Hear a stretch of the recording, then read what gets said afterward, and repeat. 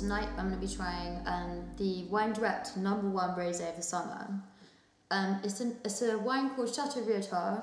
Chateau Riotor owned by Chateau Mont Redon, based in Châteauneuf-du-Pape in France. Riotor are located in Provence, of course the most famous place in the world for producing rosé. This is a blend of Grenache, Syrah and Cinsault. These are the superior grapes used in Provence. They're trying to get rid of grapes like Carignan because it makes an old-fashioned, inferior style of rosé.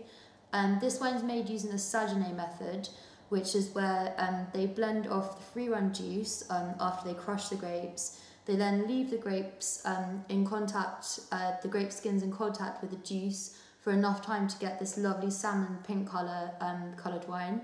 The juice is then removed and fermented, and you have this beautiful rosé.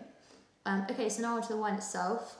Yep, salmon colour in appearance.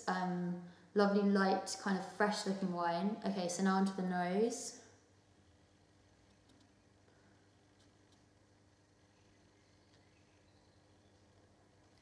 Wow, you get an explosion of summer fruits: raspberries, strawberries and cream, honey, vanilla.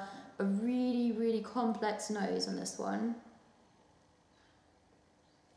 Take a second sniff and you pick up something slightly more unusual, some menthol, some kind of pistachio, aniseedy smells. Okay, so now onto the palate.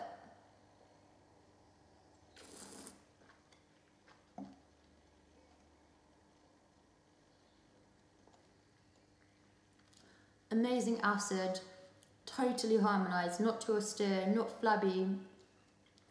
You get, again, a lot of honey, strawberries, raspberries, some delicious primary fruit, and then a kind of aftertaste of something more intriguing, like fennel, touch of fennel, some kind of almond taste.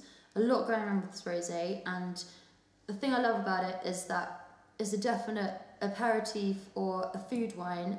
I think it will go perfectly with oysters, any fish dishes, not too heavy, sushi, Asian food, I think even strawberries and cream. You can do so much with this wine, and for the price, it's really a winner for this summer.